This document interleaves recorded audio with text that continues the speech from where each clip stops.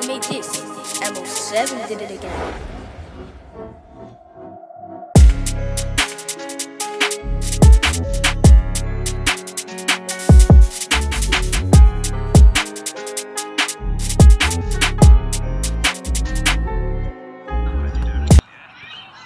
After an impressive win over the weekend against Mayan Baker, the Hackney Wick boys were back in training.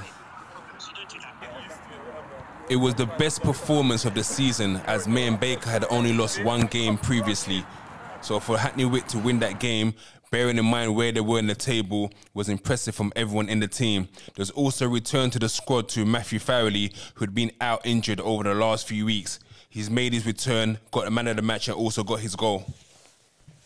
He'd been watching for the sidelines over the last few weeks and was clearly frustrated. It's been tough. We're working hard to recover, get back, come back strong. Very nice, very good. Go.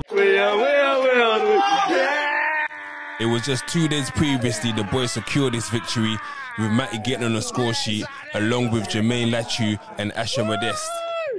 Yes, Matty Messi! Oh. Top goal scorer Alex Costa has been dealing with an injury for the last few weeks. He has blisters at the bottom of his foot. Hopefully he'll be okay for the game. Because as soon as it comes off, yeah, it rubs against the back of my foot. But Saeed, why are you late though? Huh? Why are you late? I came from work late because I'm a hard-working man. You understand? That's it. You thought he'd get away with fitness. No getting away, Saeed. There you go. Neil's got him doing one-to-one fitness now before he can join the rest of the group. What's wrong with you, Sergi? From the game. Again? Yeah, same man. Trixie, what are you telling me? Sergi's one of the first names on the team sheet, so it's always a worry when he's injured. He actually started his career, believe it or not, with Spanish giants Atletico Madrid before he moved to Britain aged 16 to live with his mother and didn't bother playing football again. Just like the rest of the other boys, at Hackney Wick Football Club, we try to give these young boys opportunities and a platform to showcase their talent to hopefully be seen by higher teams.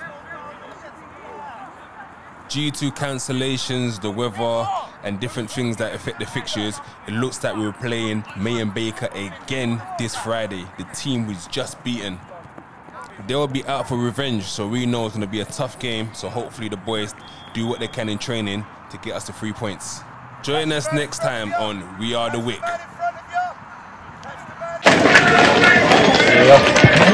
Yeah.